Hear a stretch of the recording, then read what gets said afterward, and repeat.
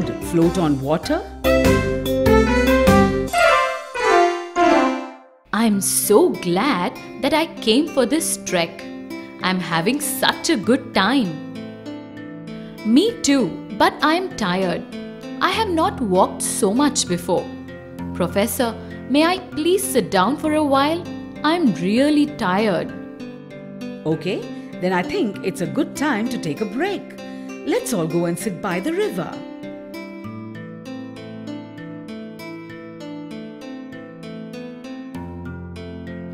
Look at those logs of wood floating down the river.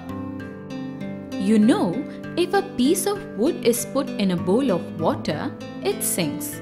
So how are these logs of wood floating on water? I just don't understand. For a moment, imagine that you are going to take a bath in a bathtub. What happens when you sit in a tub full of water? The water spills out. Exactly. That's because when you sit in the tub, you take the place of the water in the tub.